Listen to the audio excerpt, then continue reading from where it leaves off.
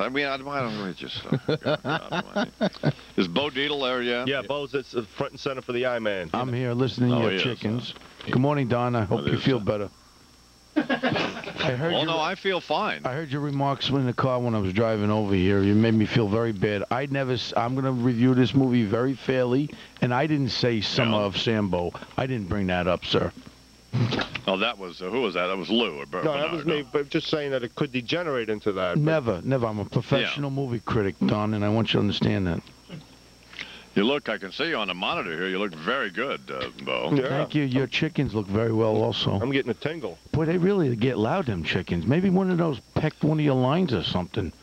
Could that possibly happen, Don? If they're eating some well, here's grain? the thing. Here's the thing that we're thankful about, and I know Charles is as well, is that this did not happen on Monday. Because had this happened on Monday, and I still don't, nobody can explain to me why it's happening this way. I mean, there shouldn't be any difference. We should be able to hook things up exactly as they were yesterday, shouldn't we, Lou? You would think so. It was working fine for 4 days. What the dealio? And there's nobody can explain that. No engineer there at the radio station who can explain what the difference is, or they don't know what to do. Is that what you're telling me? Yeah, we've tried everything. Even with MSNBC's help, we've been trying everything. Well, they've been no help, by the way. That's a disaster. A hint for those people. Oh, God almighty. Anyway, what else going on, Charles? Democrats promising patients' rights will be a... Under duress. We love Breen, don't we? Absolutely. God almighty. Don't we love Breen? Sure. Define love for me, please. Intercourse. Well, no, that's not intercourse. No, Bernard. we have a strong emotional attachment to Mr. Breen. Yes. That's what. Yeah, we like you, we admire you. Damn right. You're a great kid, a good father, a good husband, a fine broadcaster, a nice young man. A person to be admired. Yeah. Yep. Yes. An attractive young man. When are you coming home, darling? Where's Fred? Is Fred here yet? Jack, can you do something with these chickens, please? Follow the flies. Make some chicken cutlets. You want a job at the ranch, Jack? Get these chickens out of here. So, well, we have a shot on MSNBC of Fred and his friend Lynn Wade, this artist from Taos. Yeah. Well, actually, this girlfriend of Fred's, Charles. Yeah. Is a fabulous artist. Paints horses and stuff like that. Right. She's staying in the trailer with Fred? Is she working on the barns? Paint Fred? No, she's not that deal. But now, why are all the chickens I don't understand this. They're all... It's the weirdest deal. They're all pecking on a piece of a little electronic equipment. That'd be great if they all got electrocuted. Ah, beautiful. Yeah. Well, it wouldn't be great. I mean, no, that wouldn't be great. I don't mean barbecue that. chicken. Exactly. And you haven't played tic-tac-toe? I'll take a breath. No, there's Breen Sports. Imus in the morning. 2020 Sports. High scores at the British Open, a thing of the past. Good morning, Mike Breen with sports. Second round underway in Scotland. And a complete different story from yesterday, where the weather and course conditions resulted in no one shooting under par in the first round. Tiger Woods shot a 3 over yesterday, and at one point here on the second hole, lost his cool. Come on, guys, watch the cameras. Come on. Tiger a little upset. The cameras. It's like the I-Man. Hey, give me some coffee. What does that go? But Tiger's... Lou, you idiot. With the French coffee in here. Yes, everything else but you.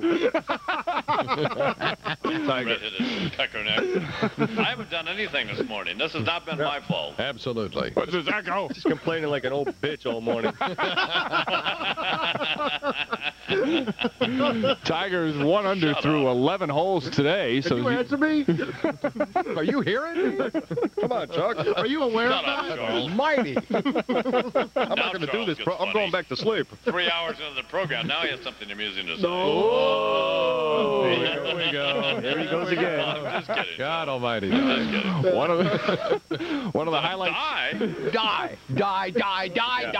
Well, no, I don't think you mean die, do you? Die, dead, die. Oh, Jesus. Mike Breen continues. One of the highlights from yesterday, Tiger getting ready to putt on the 18th hole, suddenly saw a woman running onto the green. She was wearing a thong and a black bra. That's it. Whoa. The buxom blonde hugged and kissed Tiger and then walked off the course. Yeah, but did he put it in the hole? Crying No, I mean the 18th hole. Come on. Well, that's trying a little too hard, don't Mike you think? Breen continues. The leader is now Bernard Langer. Get Bernie some coffee. Who's even par today. In baseball, Yankees lose to the Braves 6-2, and the Red Sox beat the Phillies 6-4, so Boston just 3 games back of the Yankees. Red Sox playing at Fenway last night. They tried to relive the magic of the All-Star game by having Ted Williams throw out the first pitch again. But Williams was heavily booed this time by Red Sox fans.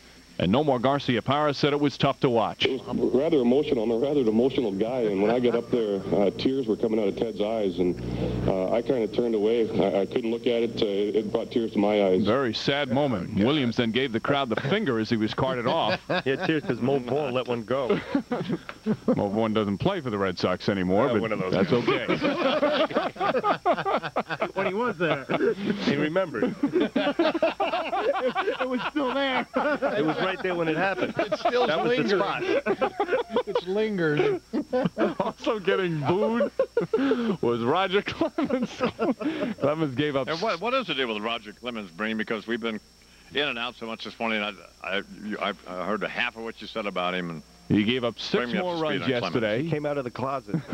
His ERA is now 4.98. And he's having real problems. That's not good. He's having control problems. And they booed him last night. They booed him at the stadium, and fans behind the dugout when he came out were chanting, "We want Wells." Oh. Yep. The I-Man called it. It was a big mistake early on. Yep. well, it was a big mistake. Yeah, I mean, I like Roger Clemens and all that, but it was a huge mistake to trade David Wells. Although he's not doing that great this year either, is he? Oh, he's doing a little better than Clemens. That's because he's upset. They took him away from his natural surroundings. But Clemens is playing with a team that has a great offensive team, whereas Wells is not. Right. So Wells is doing better than we might expect him to do. Yes. Is that fair to say? Or? And it's starting to get ugly in the Bronx. It's just a matter of time before Clemens erupts and hits someone. Or that he's a victim of a drive-by. Well, no. God, I mean, just please just shut up. Honestly. I know you got soul.